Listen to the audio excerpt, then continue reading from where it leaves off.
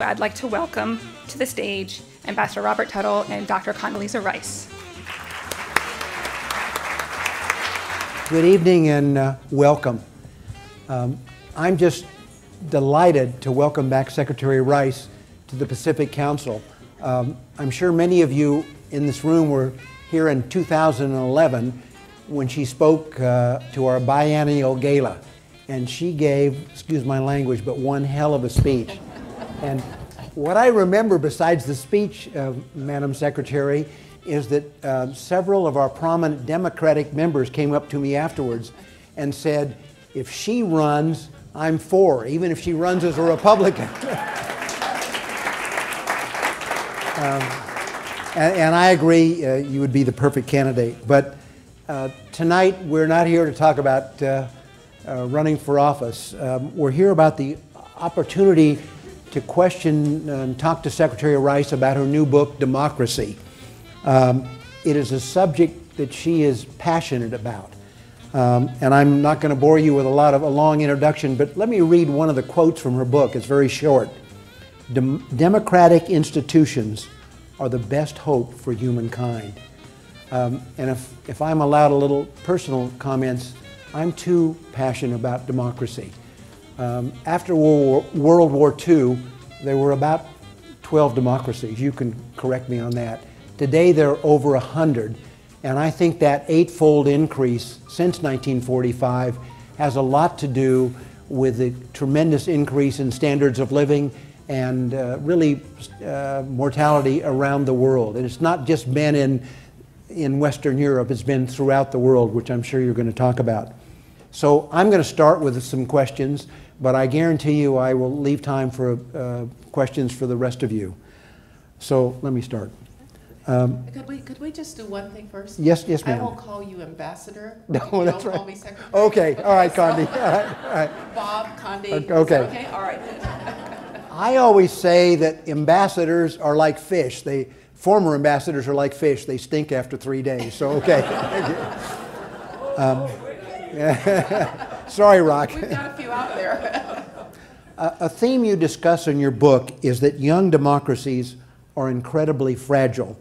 And what should the United States and those who share our values do to help those undergoing that transition to democracy?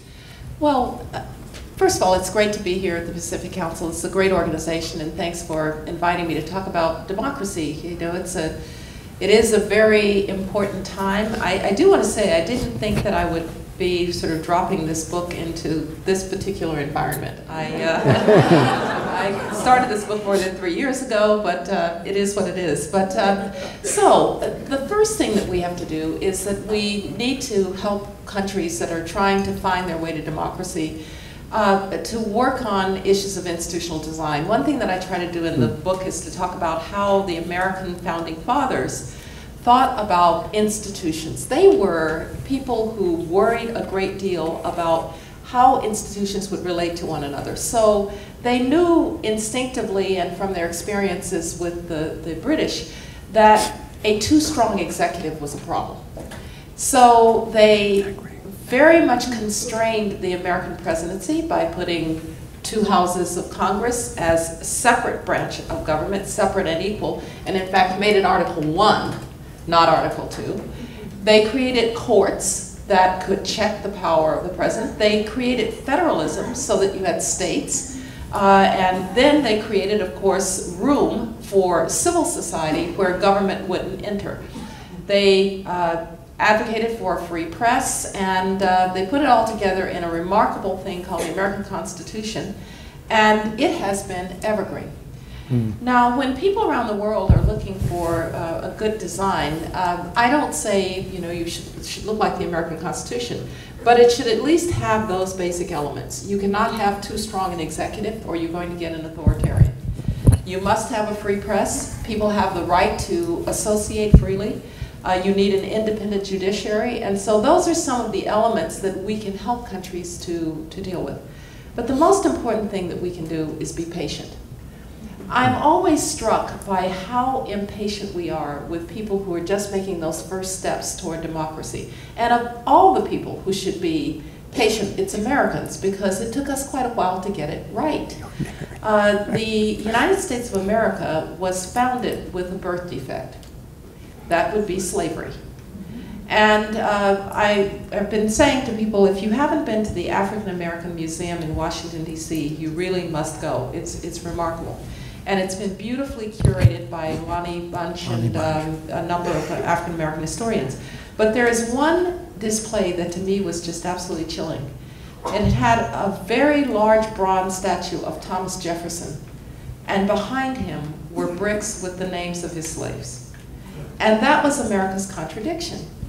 The high-minded rhetoric of equality for all, and yet born as a slaveholding state. And so if you look at the tremendous journey that we've made using this amazing Constitution to the point that descendants of slaves would find their rights through the same American Constitution that once counted them as 3/5 of a man, you have to have patience to get to that mystical place where people trust institutions for change, they trust institutions to carry out their interests rather than the street or their family or their clan or their religion.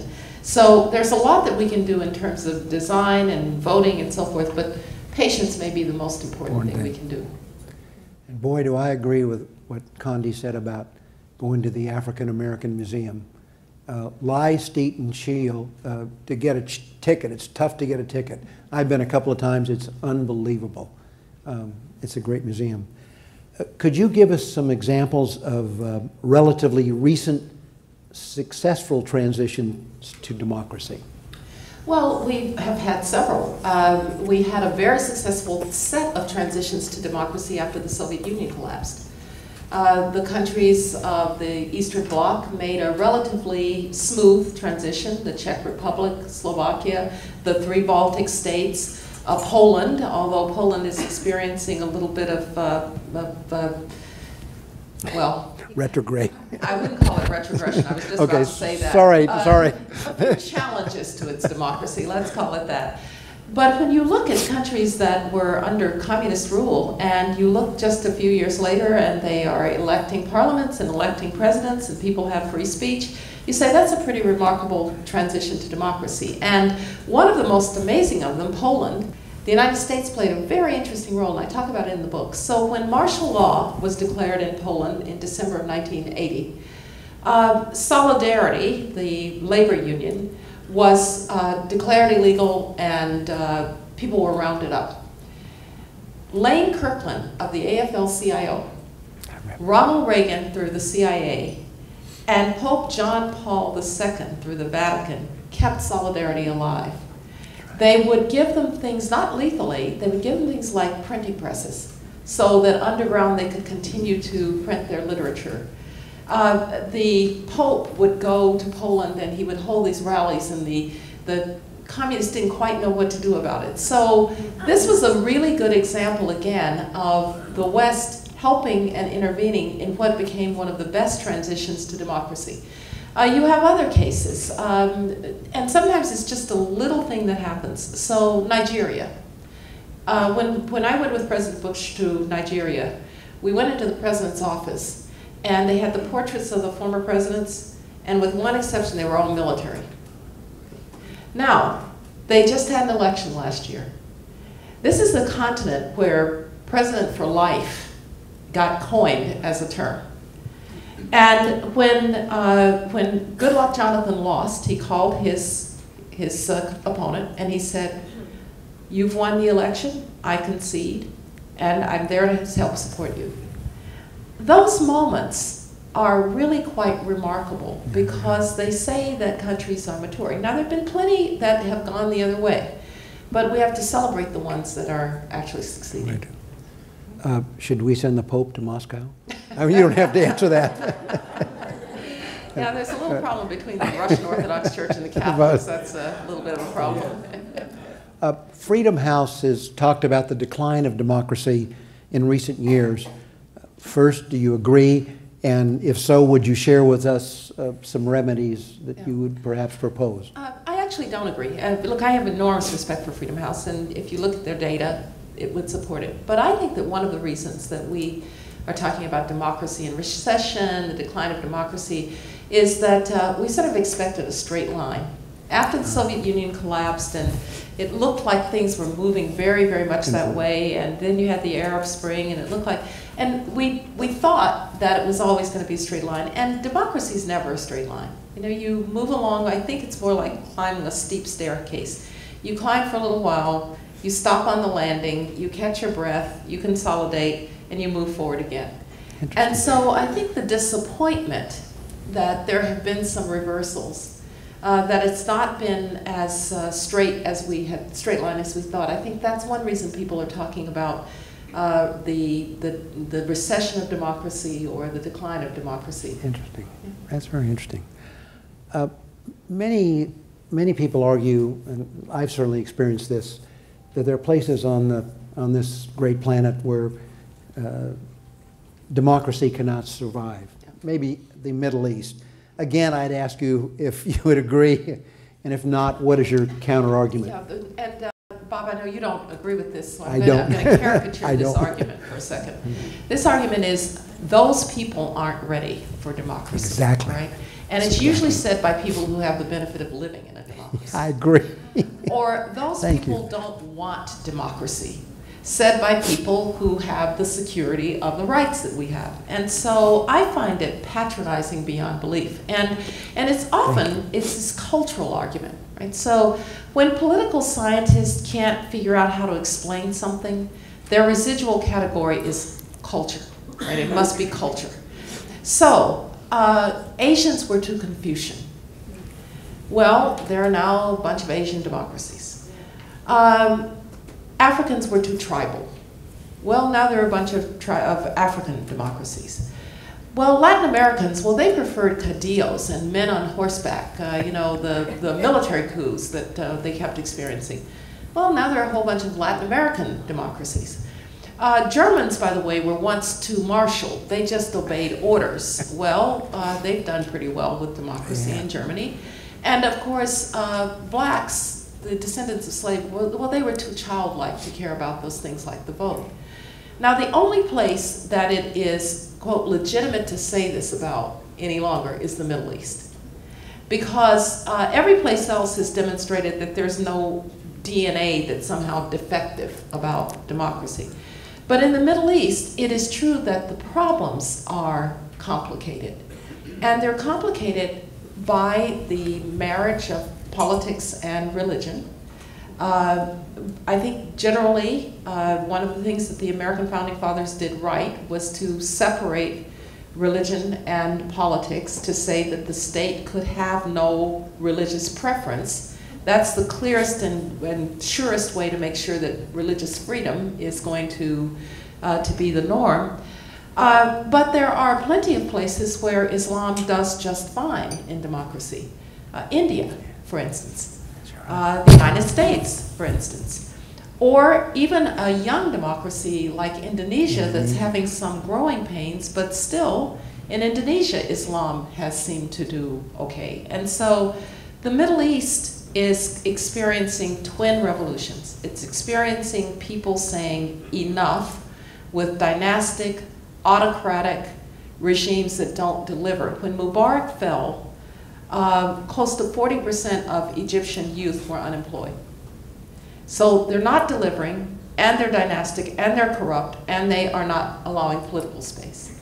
And, of course, in the Middle East, you have a state system that is made up of these artificial states that were sort of drawn on the back of an envelope by the British and the French after the Ottoman Empire collapsed. So Iraq is roughly 60% Shia and 20% Sunni and 15% Kurd and then some others, and it's ruled by a Sunni dictator.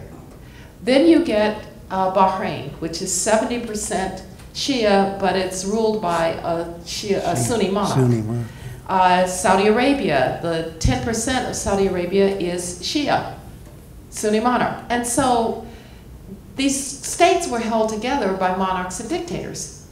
Now, in the day when what happens in the village doesn't stay in the village because of social media, so a man in Tunisia is just sick and tired of being shaken down every week by some bureaucrat and in his little business. So he just has had it, he self-immolates. It shows up on social media, goes viral, and brings down the government in Egypt. So these regimes, these places that were held together by monarchs and dictators are not really stable any longer, and underneath you have the unresolved issues about religion and politics, and you have these confessional groups, these Sunni, Shia, Kurds that are sort of all mixed up together. I believe that the only way that the Middle East ultimately gets to peace is that democratic institutions have to be the only way that people can resolve their differences. Otherwise, somebody's going to oppress somebody else, and that's ultimately unstable. I do want to clear up one thing, because at the beginning, Bob, you asked about what the U.S. could do. And one reason that I think Americans are somewhat shy or reluctant about democracy promotion is that it's become associated with Iraq and Afghanistan. And one of the things that I wanted to do in this book is to say Iraq and Afghanistan were not democracy promotion.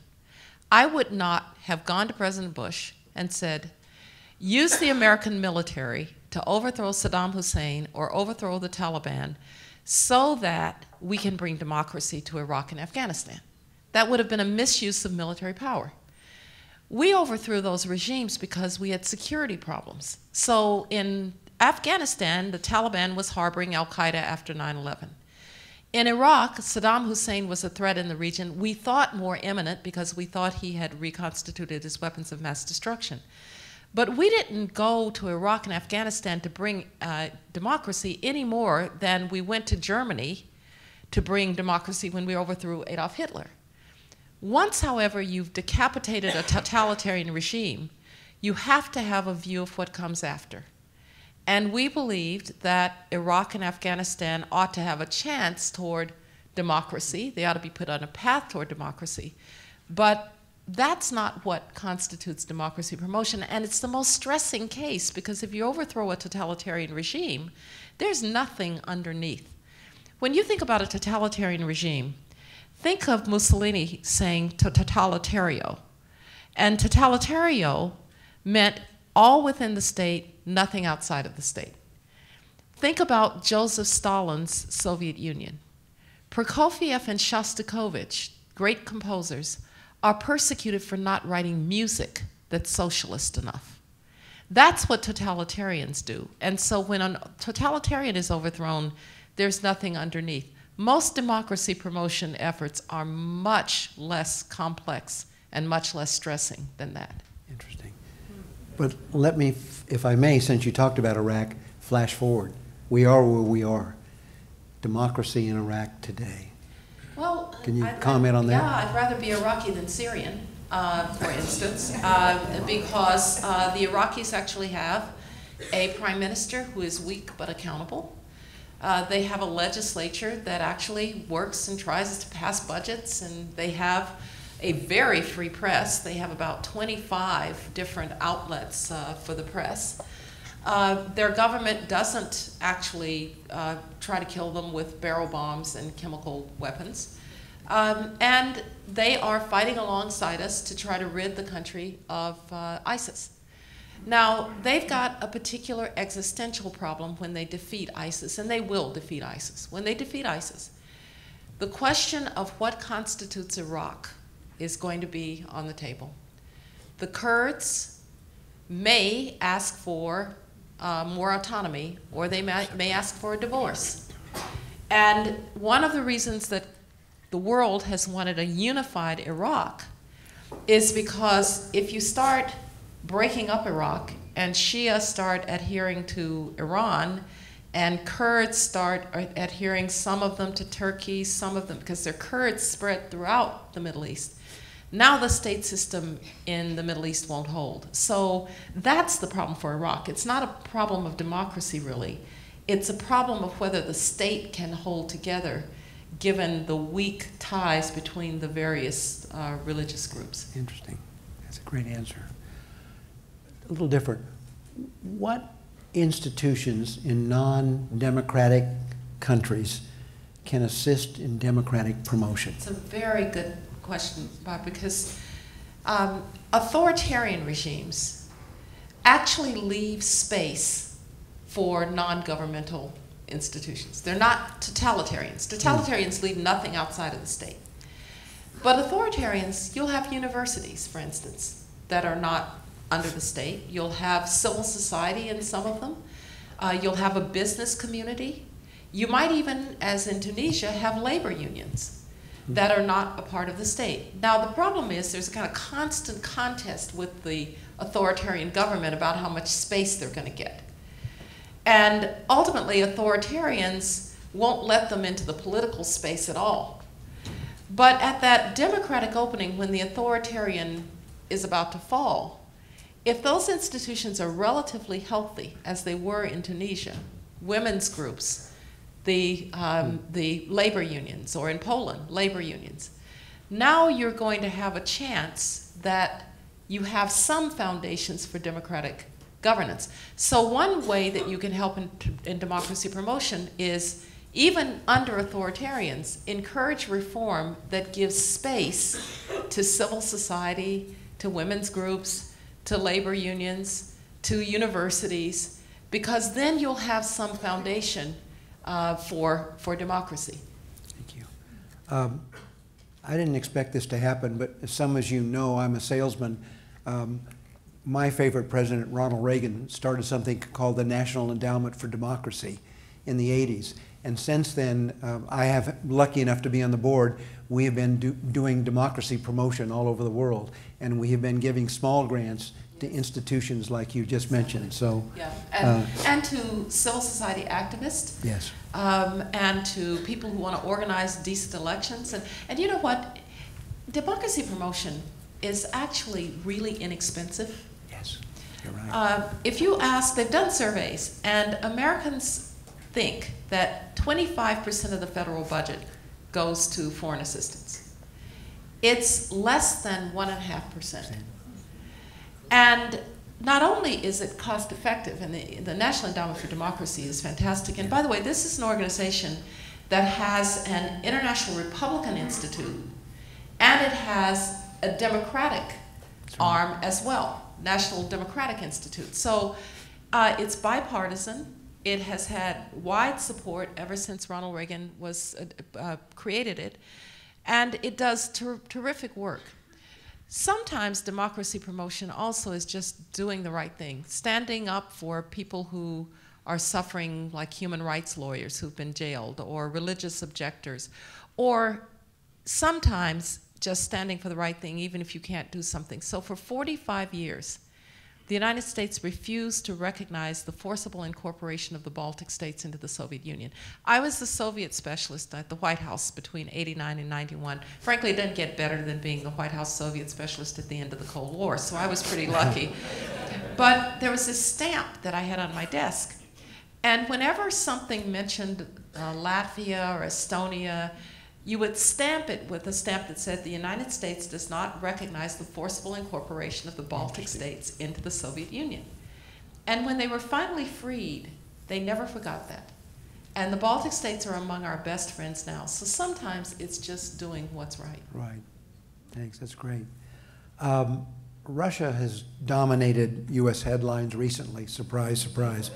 As an expert on that country, I'd like to have you characterize the state of the U.S.-Russian affairs, and what should the United States be prioritizing in our relationship with Russia, if I may? Well, Russia has, I never thought we'd see so much of Russia, and we're seeing it in every way. Let me just start by talking a little bit about Vladimir Putin, who I know pretty well and spent a lot of time with, and you know, he kind of liked me at one point because I'm a Russianist. Don't think he probably likes me so much anymore. But he was, you know, we would talk, and one day he says to me, "Condi, you know us. Russia has only been great when it's been ruled by great men, like Peter the Great and Alexander II. Now there's a little voice in your head that wants to say, and do you mean Vladimir the Great? But you can't do that, right? Can't do that." encounter with Catherine the Great? Yeah, I should have said, well, there's also Catherine the Great. He would have said, yeah, she was pretty good too. But the problem is, that's who he thinks he is. He thinks he's uniting the Russian people in greatness. He thinks he's avenging the end of the Cold War. He's called the collapse of the Soviet Union the greatest tragedy of the 20th century. And so, too bad if it means you have to take Crimea, or you have to have activities in eastern Ukraine that keeps eastern Ukraine unstable all the time. Too bad if you have to threaten the Swedes along the coast with bomber runs. Too bad if you have to threaten the Baltic states. That's who he is. So that makes U.S.-Russian relations pretty difficult, because his view is one that is revisionist and revanchist about the end of the Cold War. Now, we tried really hard to say there were no losers at the end of the Cold War, to integrate Russia into the West, and unfortunately it's gone the other way. I do think there are some areas in which you can cooperate with the Russians, but you've got to get the ground rules right first, and the ground rules go something like this. Article 5 of the NATO treaty, an attack upon one is an attack upon all, is inviolable. So stop threatening our allies. And I thought that President Obama, by putting troops, rotating troops in Poland and in the Baltic states, sent that message. Second message, stop threatening Europe. What have the Swedes done to you in the last 300 years? Why bomber runs? Leave them alone. And oh, by the way, the United States is still the protector of Europe, and the decision to increase the defense budget is a good signal in that regard. We also need to say to Putin, stop your planes, your pilots, from buzzing our aircraft and buzzing our ships, because sooner or later one of them is going to get shot down. And by the way, there's a way you could send a message to Russian pilots. Our people can do something which is called painting the adversary, which means you lock radar on. The Russian pilot will know. I think there'll be a lot less Russian pilots willing to fly in 10 feet from American ships if we do that. So we've got to set the ground rules. But then, Syria. Because we didn't act in Syria 4 or 5 years ago, the Russians filled the vacuum. They've now put military forces on the ground. Diplomacy follows what goes on the ground, and they have the whip hand. We can't make Bashar al-Assad go away, even though President Obama said he had to go. They can. And I'm not sure that ultimately they want to be associated with Bashar al-Assad. You know, they wanted to secure a Russian position in the Middle East. They've done that. They wanted to secure their bases. They've done that.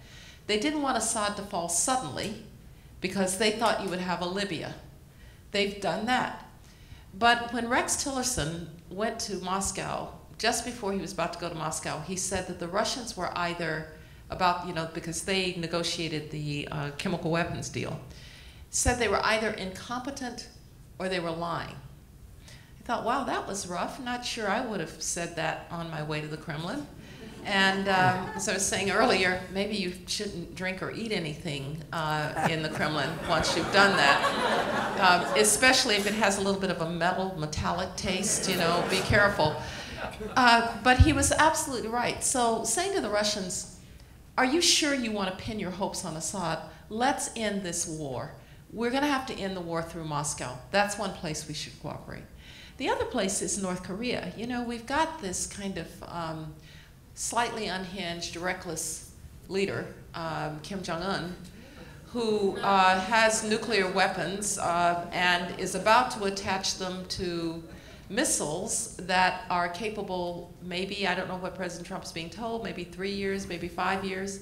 No president of the United States is going to allow that to happen.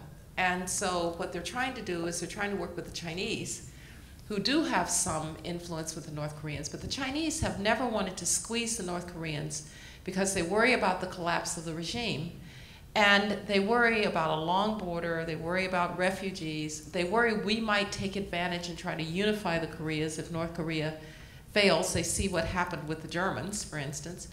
And so they're saying to the Chinese, though, that's now not your choice, right? Because if you don't do something about the North Koreans, we'll have to do something. And the options for us are not very good. You know, military options with Seoul sitting within just a few miles of his tens of thousands of artillery pieces, he'll cause a lot of civilian casualties. So the best option is to try to get the Chinese to act, and I think that's what the administration is trying to do. But the Russians could also help, because if a missile can reach Alaska, it can reach Vladivostok. And they must not like what they're seeing from North Korea either. You stepped on my next question, which was North Korea. And I've jokingly said, between South Korea and China and the United States, we could buy all the North Koreans a home in Beverly Hills. Don't be worried. But I mean, don't we have to put immense pressure on the? I mean, I don't understand what the Chinese are thinking. Ultimately, we would make it. It probably is now a nuclear-free zone. We ultimately could withdraw our troops. We have to convince them that they don't have an option at this point, or we will act. We also have to convince them we won't take advantage. Yeah. You know, I might even say to the Chinese at this point, look, you take care of North Korea. Okay, we're not going to ask any questions. Just do it. But the Chinese will tell you that Kim Jong-un is not his father. All right, I tried to negotiate when Kim Jong-il was there, and they will tell you he's more reckless, and that they have less influence. Now, there's some evidence for this, because this is the guy who reached into Malaysia and killed his half-brother with VX, and his half-brother was under Chinese protection. So they may not have as much influence. We better hope they have a lot of influence, because that's really the only way that we get this resolved. I sense that the Chinese are getting a little tougher, because the North Koreans are starting to scream at the Chinese, and that's probably a good sign. Good. Little prayer for that. Yes, that's a tough one. It's very tough. One more question, then I'll turn it over to the audience. We seem to be in an era of citizen journalists, you know, handheld cameras, mobile phones, web blogs, tweets, social networks. How do you think this might change democracy, if I may ask? Well, at one level, the ability to mobilize across borders, to shine a light on what happens in Iran or what happens, those are all good things for democracy. But thus far, technology and social media have been better at tearing things down than they have been at building things up. And one of the problems with social media and the speed of information today is democracy takes time.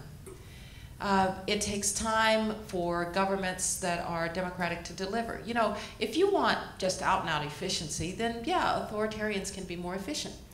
The only problem is, if you're going to be omnipotent, you'd better be omniscient too. And so authoritarians can act, but they're going to make bigger mistakes. So the Chinese had a great idea. They were worried about population explosion. So they imposed this thing called the one-child policy. And they did it quickly, and they did it effectively. Funny thing happens when you mess with nature. Now 30 million Chinese men don't have mates, because out in the villages, if you only going to have one child, you wanted a boy, a lot of girls disappeared. Right? So authoritarians can act quickly, but they make more mistakes. Democracy takes time. For, you know, the compromises that have to be made. And I'm watching our own system, where some congressperson is out with a microphone in his face before he's had a chance to even talk to his colleagues about what he might do. Not to mention the propensity of people to tweet, which is not really helping democracy greatly either. So I think that social media has its benefits, but democracy doesn't work quickly, and you know, the kind of on-demand social media world makes it hard to get things done. Interesting. Okay, we have 3 speedy people on their feet with microphones. I'm going to open it up to questions. I'll start with this lady right here in the aisle. And would you please just state your name and keep your question brief, if you could. My name is Suzanne Baj. I'm with the Syrian Institute for Progress. Madam Secretary, you had mentioned that for the future of Syria, we need to deal through Russia. How can we trust some people like Putin and Assad who operates like mafia? They had used every single weapon in Syria, from barrel bombs to chemical weapons, and now we hear about crematory. Didn't we hear about the history? Why are we repeating the same mistake happened in the past, and what's going to happen next? First of all, let me say that had we acted 4 or 5 years ago, we wouldn't be in this situation, right? And sometimes when you don't act, you lose options. And now we have few options. Now, we could, if the American people were willing, we could try and arm the Syrian rebellion. I would probably still do that. I think that we have done a good thing in striking the Syrian air bases after the chemical weapons attack. I think President Trump did the right thing there. And maybe we've delivered a message to the Russians, at least, that there are some things that are unacceptable. And when I say go through Moscow, I don't mean go through Moscow to keep Assad in power. I mean try to convince Putin that Assad is not their best long-term play. Because unfortunately, we don't have the leverage because we didn't act. Diplomacy follows what happens on the ground, not the other way around.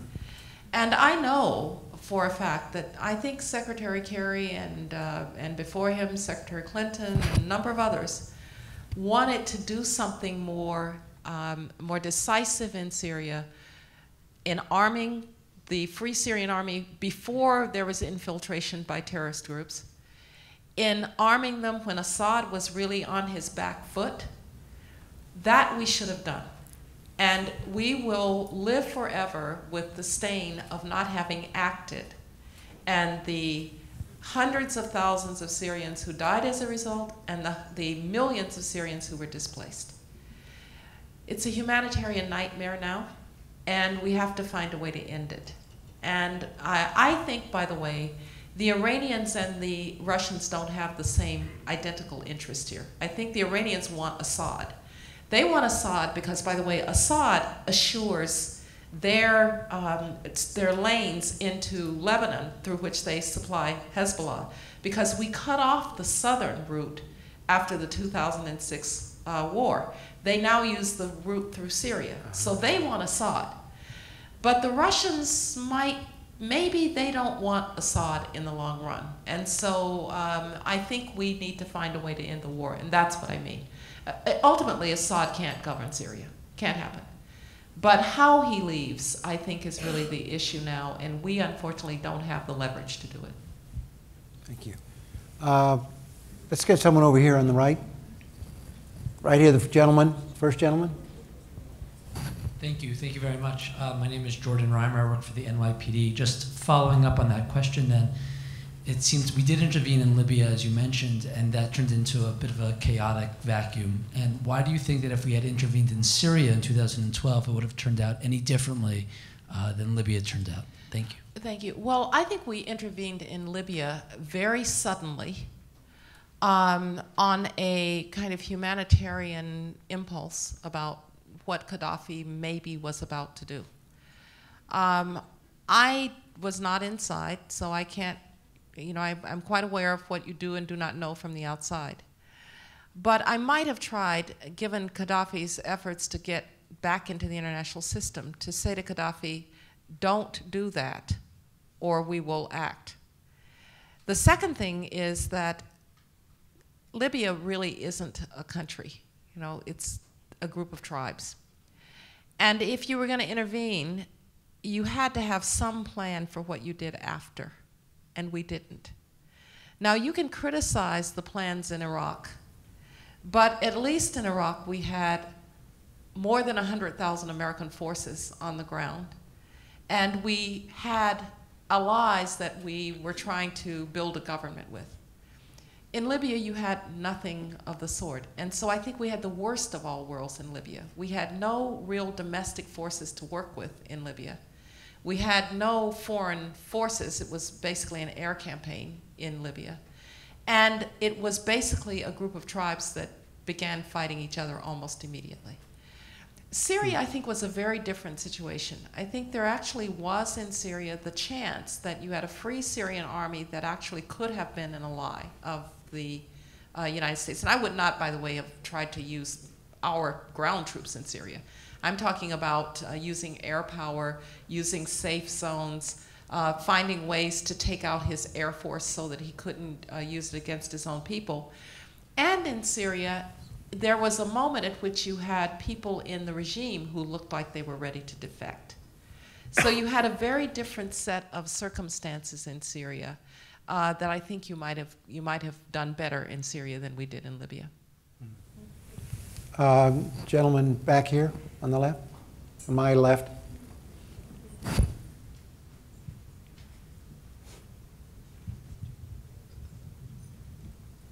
Thank you very much. Brian Goldsmith. I was curious your reaction to President Trump's meeting with Lavrov and Kislyak in the Oval Office, during which he apparently shared this extraordinarily sensitive Israeli intelligence, as well as called the former director of the FBI a nut job. Yeah, well, if the second happened, that's unfortunate in the extreme. Look, I know Jim Comey, and I think he's really served the country well. And if you were going to fire Jim Comey, you might have actually called him and said, you know, I no longer need your services, and maybe let Jim Comey then say, I resign. Now, there are ways to do this, and this was not elegant, to say the least. I don't know what he said to the Russians about Jim Comey, but you know, the Russians are not your friends, and you wouldn't talk that way around your friends. I don't know why you would among your adversaries. So if that was said, it was unfortunate. But there is so much he said, she said, they said, that I don't know what to make of these meetings anymore. As to the intelligence point, you know, on this I trust H.R. McMaster. He says nothing inappropriate happened. Right? Now, presidents can declassify intelligence on the spot. As I understand it, it was intelligence about passenger aircraft and laptops. And maybe the president felt an impulse to tell the Russians this because of dangers to Russian aircraft. So that would be a decent motive by which to do it. If it is true that he didn't know that it had come from a sensitive source, that's a failure of the process in the White House. Because what you would do is you would say, when a president sees something, Mr. President, this is from a very delicate, allied source. You should never speak of it outside of this room. Maybe that didn't happen. And it says to me that they have a larger problem, which is that the White House processes are not doing what White Houses have to do, what White House processes have to do. Every president has weaknesses, and every president has strengths. It is the job of the White House staff to enhance the strengths and minimize the weaknesses. And I think you're seeing a White House that's not really operating very effectively. Now, as I understand it, the Israelis were either not upset or decided not to be upset. Maybe they just decided not to be upset. But, you know, I have to take McMaster's word for it, and he was in the meeting, that it was not something that was inappropriate. It certainly probably shouldn't have happened, but these things do happen. You know, intelligence secrets, sensitive intelligence secrets get revealed all the time, unfortunately. Sometimes even by presidents, unwittingly. Would you be offended if I called the White House tonight and suggested you as Chief of Staff? Oh yeah, really offended. Okay. that might be the end of our friendship, Bob. Yeah. All right. There's a gentleman on my right down here about halfway who's had his hand up. Come all the way down there. There he goes. Thank you. Richard Neff speaking. Secretary Rice, speaking of slightly unhinged, reckless, increasingly authoritarian presidents in the Western Hemisphere, and of course I speak of Nicolas Maduro of Venezuela. I wanted to ask you, there's an example of a country with a long democratic tradition that's moving quite desperately and miserably in a direction that started over a decade ago and has gotten increasingly bad. A longtime ally of the U.S., that where people are now starting to get killed as they oppose the president and get tried in military courts. What should the U.S. do? I mean, I must tell you, I sort of, at this point in my life, I kind of like the Allende solution in another place, but I realize that's unlikely. Yeah. So I just wanted to ask your advice on that. Well, thanks for asking about Venezuela, because it's not at the top of people's minds, and it should be. This was a middle-income country just a decade ago. And it's now a country where people can't get medicine and can't get food, and are crowding the borders of the other Andean states in search of food. Just imagine that. And Maduro is like Chavez without charm. Okay, he's just our brains, right? And the problem is that you are right about what's happened to the democratic institutions. I mean, Chavez really eroded, you know, an independent judiciary, free press, universities, all to his Chavista revolution. But sometimes, one thing that this book really has convinced me of as I was doing research on various cases is sometimes there's just a little life left in the institutions underneath, and something sparks them to come back to life.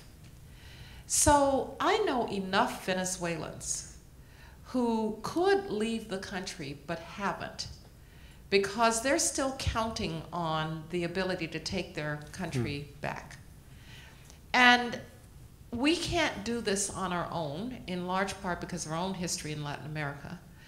But I don't understand the Organization of American States, and I don't understand the Latin Americans, and I don't understand why Brazil and Chile and others are not all over Maduro to have a transition to elections in a couple of years, because it will take that long to rebuild moderate forces, so that you can get this man, this half-crazy person who is just brutal, out of the region. Now, part of it is Cuba. Cuba has, the fingerprints of the Cubans are all over the Chavista revolution. But Cuba's got enough of its own problems at this point that I'm not sure it can be a real force in Latin America any longer.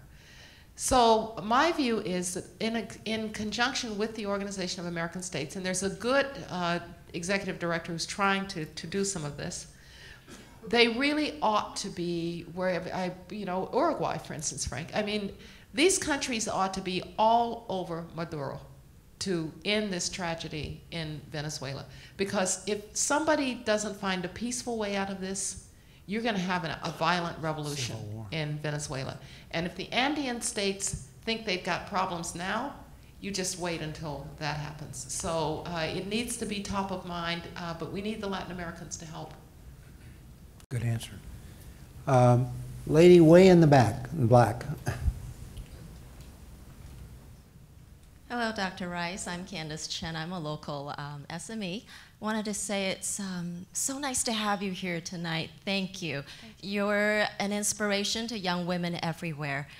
Also wanted to thank you for your service to our country. Thank you. And my question has to do with China. What is your prediction about China? Should the U.S. have a role, or what role in facilitating democracy in China, or should we just let nature take its course? Yeah, thank you.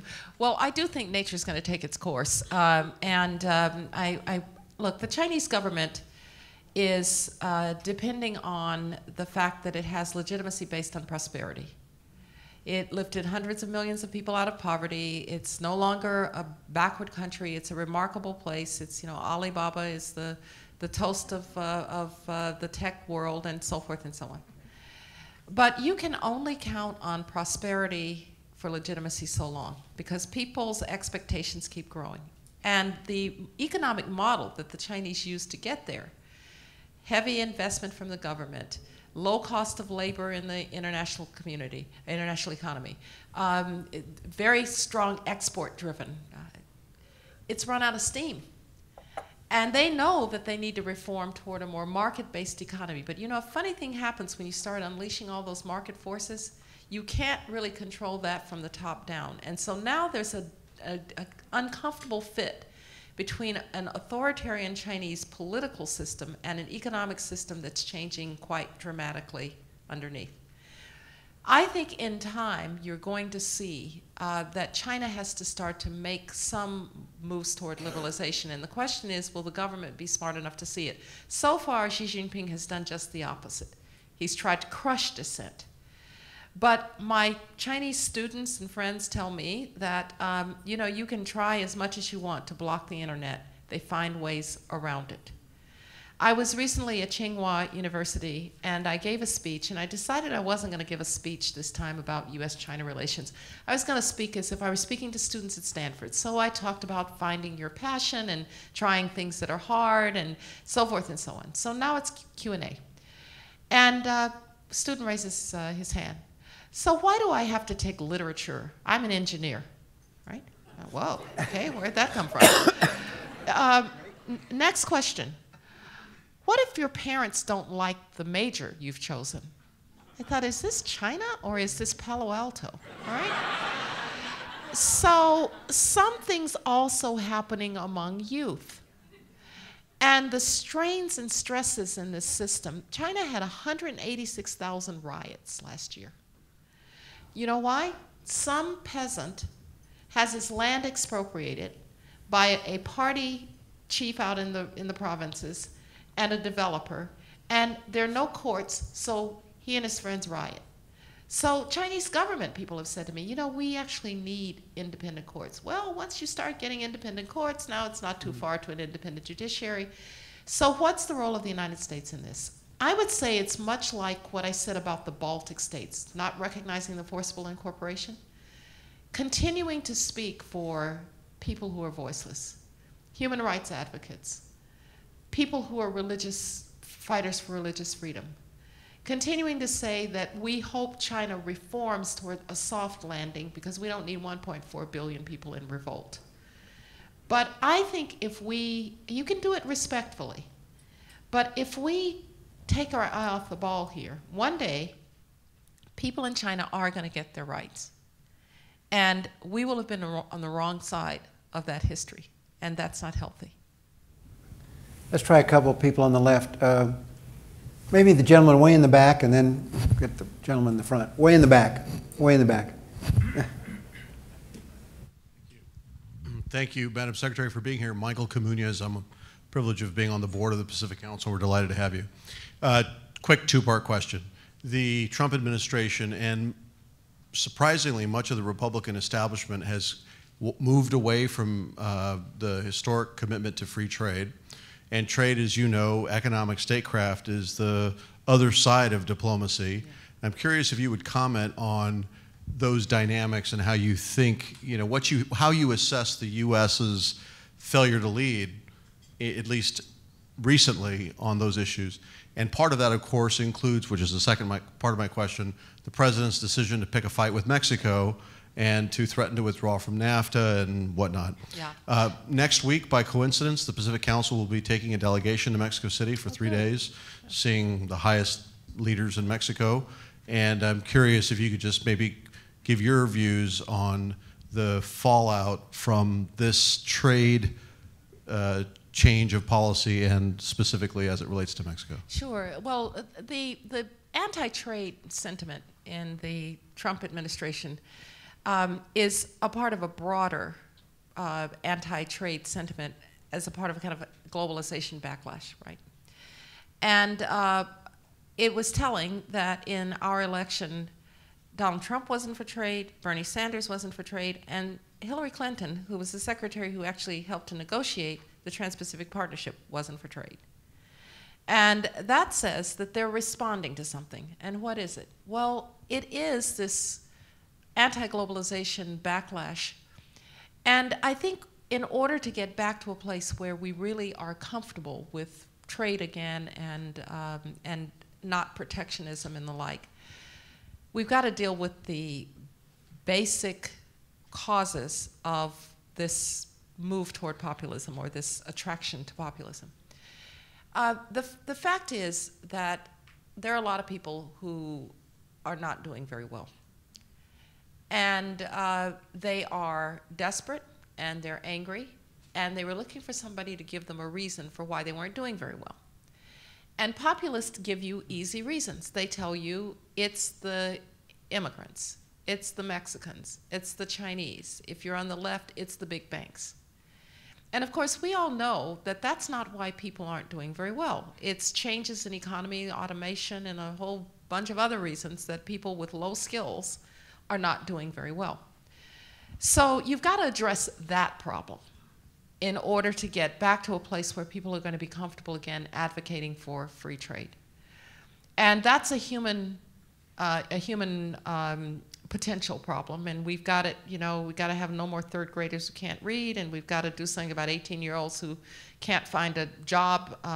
You've got to do something about 35-year-olds who need to be retrained, and heaven help us with the 50-year-old who is opioid addicted and out of the labor market, right? Now, I know that people were cheering when Macron won in France. I was too. But let's not be mistaken. The populists have changed the conversation so that even centrists now won't talk about free trade. Even centrists won't talk about immigration. The British are talking about industrial policy. That hasn't happened since Maggie Thatcher finally put it out of its misery. And so I think we've got a really big task against us. It's not going to be enough to just say, you know, free trade really is good. I believe it really is good. But for a lot of people, there really were losers, not from free trade, but from the broad changes in the economy. There's one other thing. Identity is a part of this too. You know, I have students at Stanford, business school students, born in Brazil, went to college in London, first job was in Shanghai, now they're in MBA at Stanford, next job will be in Dubai. And they move easily around the world. You know, it's just not a problem. The people in this room, I would bet you we're all part of the global elite. We move easily around the world. But most people never live more than 25 miles from where they were born. And there was bound to be a culture clash, particularly because global elites got very self-satisfied. Global elites started denigrating the values of people who weren't part of the global elite, laughing at them, putting them down, saying they were attached to their guns and their religion. And you know what? They got mad. And a friend of mine called our election the "Do you hear me now?" election. So it's not going to be enough to defend the liberal order, which I believe needs defending. You're going to have to address these underlying problems as well. And as to Mexico, you know, somebody should tell people that, you know, net immigration from Mexico the last 2 years was 0. Because the problem isn't illegal immigration from Mexico, it's coming up from Central America where people are fleeing the violence of the drug trade. I'm hoping that the bark is worse than the bite on NAFTA because the outlines of what they want to renegotiate are not really that dramatic. And so maybe people are realizing, you know, people say all kinds of things in campaigns, okay? On day one, I will. Well, on day one, they don't, because they realize it's actually really hard and you can't change things that quickly. And so this may be one of those that if we can calm down the rhetoric, and if the Mexicans can give us a mulligan, a kind of do-over, we might be okay, because I actually think they're very quickly going to learn that you can't tear up NAFTA. On the day after 9/11, we'd closed the border with Canada. And within hours, nobody could make a car in Detroit because the supply lines were unified throughout North America. So sooner or later, people will figure that out. Don't mess with the car dealers. I think there's, come on, there's a gentleman right up here in front, about 3 rows on my left side. Right here, raise your hand. Yeah, great. Madam Secretary, thank you for your service. I'm Danny Shine. I'm very, very disturbed by a president who's been there 115 days, and the comments relating to every piece of fake news which he is a proponent of from his own point of view. It seems to me that most free societies exist because the press is very diligent in what they do.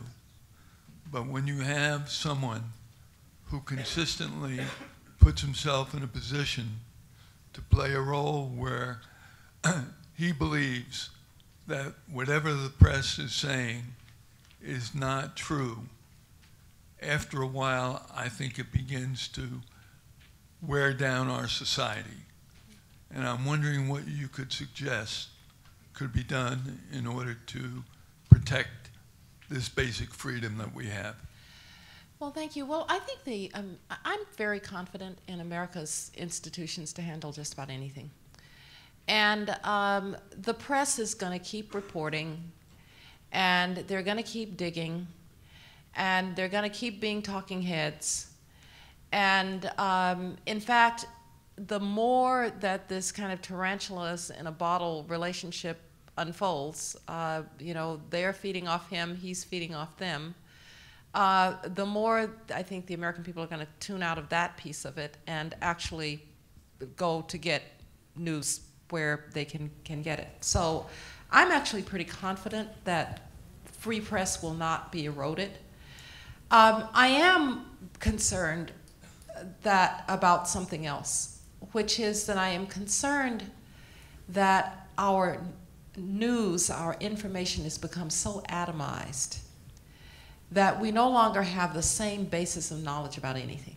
So I'm going to date myself. When I was a kid, we watched the Huntley-Brinkley Report every night. Some people watched Walter Cronkite, some people watched Howard K. Smith, but we had basically the same Tet Offensive, the same Civil Rights Movement, the same moonshot, the same Kennedy assassination. We watched it. Now I can go to my blogger, I can go to my cable news channel, I can go to my aggregator, my websites. I never actually encounter anybody who thinks differently. I live in a little echo chamber, right, where everybody thinks like I do. And so when I now encounter people who don't think like I do, I think they're either venal or stupid. And that worries me even more than the issues about free press, because I think our press will always be free, but it is becoming really hard. You know, it's been a long time since I saw a headline in the New York Times that was not an editorial. So we've got that problem too. Now, with the president, you know, I hope that somebody is going to say to him, Mr. President, I know you're not accustomed to what's happening to you. Right? So when you've been governor of a state, or a senator, or when you've been a high-ranking official, or you've been an ambassador in a country, you're quite accustomed to getting up in the morning, looking at a news article and thinking, I didn't say that, or what jerk said that about me, and you get mad, and you've got steam coming out of your ears. But you take a deep breath, and you count to 10, and you then ignore it, right? Because you can't get upset every time, because the criticism is relentless when you're in those jobs. It's relentless. When we'd get bad press, somebody in the Bush administration would get bad press, we'd say, welcome to the NFL. Right? Because that's what it was like. You were like a quarterback with linebackers trying to take your head off on every play, right? I don't think he's ever experienced this, where people are constantly after you. And so he reacts, now they react. And then he reacts, and then they react. And it spirals and spirals and spirals. And so we are in kind of a bad place in this regard. I agree completely. And I mean, the country's just exhausted, right? It's sort of like, whoa, do I have to watch the news even tonight? But I do think I'm not worried about the free press. I think we will have that for a long, long time. Sadly, I'm going to take just one more question. I'm looking for, Ambassador Schnabel, of course. Sorry. Very quickly. Wait, look. Give a chance to the lady. Everyone wants to hear you, Mr. Ambassador. Not everyone. Wait, what do I do now? And you didn't even need a mic. Is this a colleague? Madam Secretary, so the question is very quickly, Assange comment and Iran deal. Yeah. Assange should be put under a jail someplace. It is, you know, I would take Assange and Snowden and all of them. And, you know, the problem, and it's not just WikiLeaks, you know, the problem is people suddenly believe that they have a right to expose other people's secrets, business, intelligence. And I don't mean, you know, making a mistake. I mean deliberately exposing. And that's really broken down in ways that are very dangerous. And so I understand when people feel that something's wrong and they want to expose it, but I don't really like this run to the press first. You know, you have plenty of, you have ombudsman people. You can go to the Congress. There are lots of ways to get heard. Just going to the press, and Assange has been the principal beneficiary of the foible of human beings to use this method. The Iran deal, not one I would have signed. It's not so much the nuclear piece wasn't so awful. Got a little bit of constraint on their programs, got inspectors on the ground, although I rather suspect that they're inspectors who won't find anything because the Iranians are not going to cheat where you're looking, right? But what I really disliked about this deal was what I think the Saudis disliked and the Israelis disliked, and it was giving the Iranians assets to make trouble in the Middle East. And the fact is, I was the one who created the P5+1. So I didn't mind negotiating with the Iranians. And the Obama administration had done quite well in getting very tough sanctions on the Iranians. And they were desperate. So they come to the table, and then suddenly we're more desperate for a deal than they are.